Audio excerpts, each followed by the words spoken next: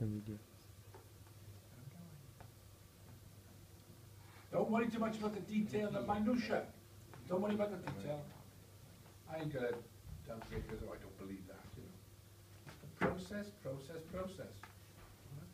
Is the main thing you should be thinking about in this university, in any place.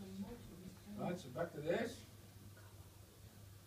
Now, here's the internal analysis, right? The strengths and weaknesses, which we've done. We did that a while ago. Don't forget the headings, please. Absolutely crucial. Operations, resources, particularly well laid out as we need to people.